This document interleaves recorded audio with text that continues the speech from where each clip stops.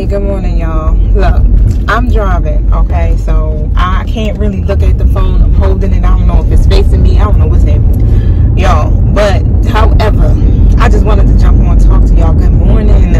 Happy Friday to you guys. I am sending my love to you all. Look, let me tell you, I cannot be the only one who don't have concept of time. Is it a light workers thing?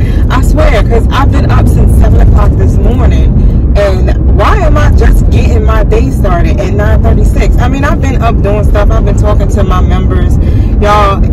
I have memberships on my YouTube, so definitely if you want to get inspirational messages, communicate with me directly, things like that, like intuitive messages, join. It's not expensive. I got the Virgo squad, I got the Soul Tribe squad, and Divine Feminine squad. Okay, go over there to my channel, check it out.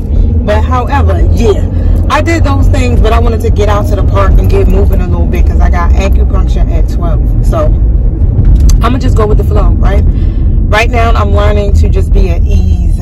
Okay, not to feel anxious or overwhelmed, and that's my message that I want to give to you guys today. Just to go into your day with the intention of being at peace and staying in a state of joy, okay? Even if you feel like you're being pulled out of your alignment for something, just take a minute, step back, breathe, count, focus on something else just to stay in your alignment, because we're trying to manifest totally different lives for ourselves. We can't keep doing the same thing. We can't keep going through these same cycles. We can't keep learning these same lessons, honey. It's time for us to elevate, all right? And really live the life that we deserve, okay? So what I was discovering yesterday, right? So y'all know I be like studying this stuff. And I'm a professor. I study human behaviors, right? I'm realizing, okay, when it comes to our own self-worth, okay, we think we got it, right? We be like, oh yeah, I got my self-esteem high. Oh, I feel good about myself. Oh, I love myself. But when you go deep into the analogy of it, you got to really think about it. Like some of the things that we do and accept, it does show like a lack of self-awareness, but it also takes away from our true value of who we are, right? And sometimes when it comes down to having things, like sometimes folk feel like, okay, yeah, I gotta struggle, right? I gotta struggle, I gotta hustle. You know what I'm saying? Maybe relationships ain't for me. Maybe, you know, it's not in my it's not in the cards for me or whatever. But however, it's like, what makes you think that? What makes you think that you aren't deserving of having those things, that you aren't worthy of having those things? Okay, so that's what I encourage you to do, is to go deep and figure out where that feeling is coming from, because you are worthy. You are enough. Me and my son was having a text message conversation, but actually, look, this is how it started. One of my homegirls that are in Florida, we converse and we help each other out intuitively. So I was just telling her, like, I realized, you know, I may, you know, I always known I struggle with my self-esteem, but I had realized, like, okay, I may feel, now, hold on one second, y'all, because I gotta get this together, right? Because I ain't really like, this ain't nothing I really talk about to people. But what I realize is that I don't see myself how other people see me, okay? I don't see that. And what is it that makes me feel like I'm not everything that everyone says, even though it doesn't matter what people say? Because you gotta feel it. You have to know it. You have to believe it. You have to own it. But what is it that makes me feel that way?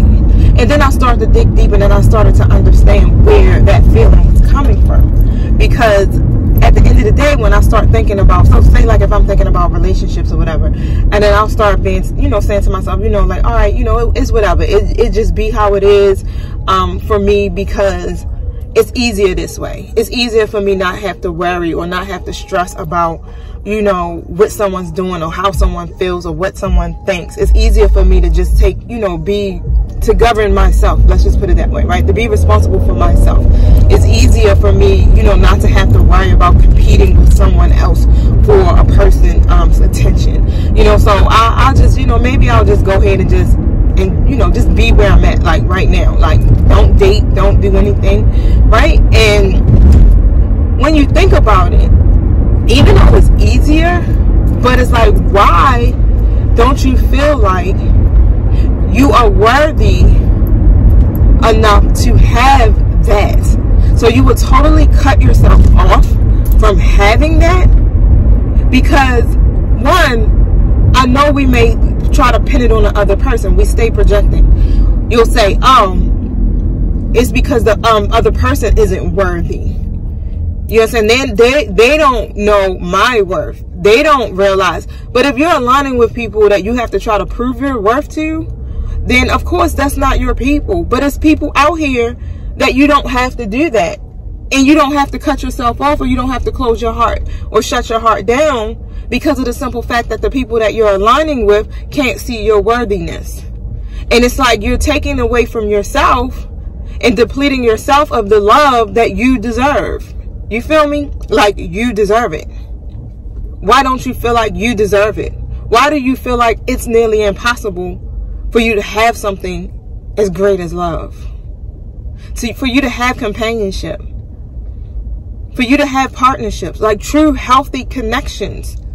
Even though we're not supposed to put our hope and our faith in people, because we're not. You're supposed to put it within yourself. And I feel like once we start to learn that we have to get into alignment, and we have to balance our own energies, and we have to work on our own demons, and we have to, you understand, work on our own structure, like being what exactly it is that we want, then you begin to attract these type of people into your life.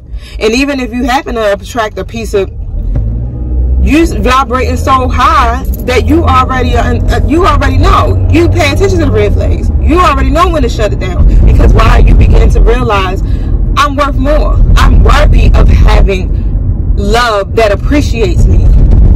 I'm worthy of having a person who enjoys being with me without me having to worry about competing with another person for that love. You understand what I'm saying, y'all? I'm trying to break it down. I'm trying to drive, pay attention, because you know I'm breaking all types of laws. 7:17 on my time, I just. But just think about these things, y'all. These are just my morning thoughts. You know, these are my car chronicles, however. Now, look. Go to my YouTube, y'all. Subscribe. Follow me on Instagram. Follow me on TikTok. The Oracle Goddess, the Lightworker Society.